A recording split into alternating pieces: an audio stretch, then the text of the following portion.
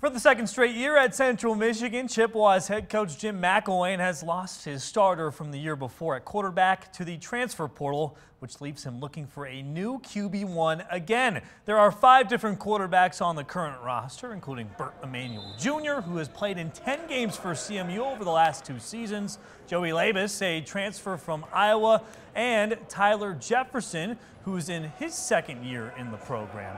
McElwain is looking for his quarterbacks to step up and become reliable. We brought some guys in. We've got some young guys. Obviously, Bert's back. He's doing a heck of a job from a leadership standpoint. We need to get better at throwing the football, and that's what we're working on. We've got to move the football, and we've got to be consistent. Our consistency was not very good a year ago, and that's something that we're really working on. McElwain says he does not plan on naming the starting quarterback until the summer, right before fall camp begins.